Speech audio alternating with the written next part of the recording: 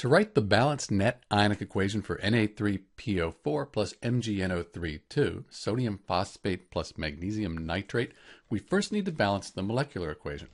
So if we balance the molecular equation, we end up with the coefficients 2, 3, 6, and 1. If you need help with that, there's a link in the description for how to balance the molecular equation. Next, we need to write the state for each substance. Sodium compounds are very soluble. They'll dissolve in water. That's aqueous.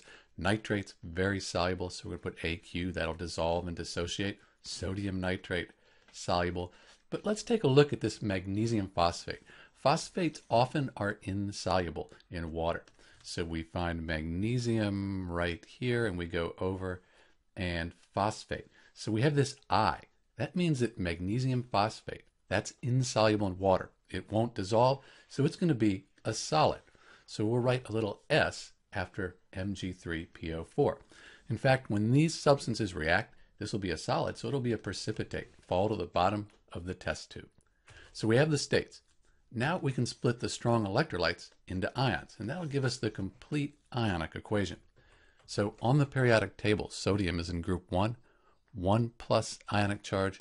That whole phosphate, 3 minus, good one to remember. 2 times 3 is 6. 6 sodium ions. I'll write aqueous at the end. Let's not do that right now. Plus 2 phosphate ions. And then magnesium on the periodic table, 2 plus, because it's in group 2. So we have 3 magnesium ions. And then the nitrate. Nitrate, this whole thing, always has a 1 minus ionic charge. We have 2 nitrates times the 3. 6 nitrate ions. And these are the reactants in our net ionic equation. For the products, we have a positive and a negative, so 6 sodium ions, just like the reactants, plus 6 nitrate ions. And then for the Mg3PO4, the magnesium phosphate, it's a solid. We do not split solids apart in net ionic equations, so it's just Mg3PO4. So this is the complete ionic equation for Na3PO4 plus MgNO3. Now we can cross out spectator ions. They're on both sides of the complete ionic equation. We have 6 sodium ions here in the reactants, 6 in the products. We cross those out. We have 6 nitrate ions here, and then again in the products, we can cross those out. Everything else is unique. That makes this the net ionic equation for sodium phosphate plus magnesium nitrate. Let me clean it up and write the states. We'll have our net ionic equation. So this is the balanced net ionic equation for sodium phosphate plus magnesium nitrate.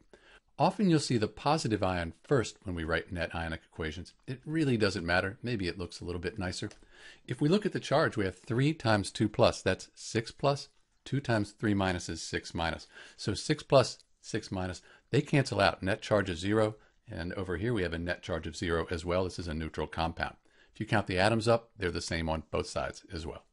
This is Dr. B with the balanced net ionic equation for Na3PO4 plus MgNO3. Thanks for watching.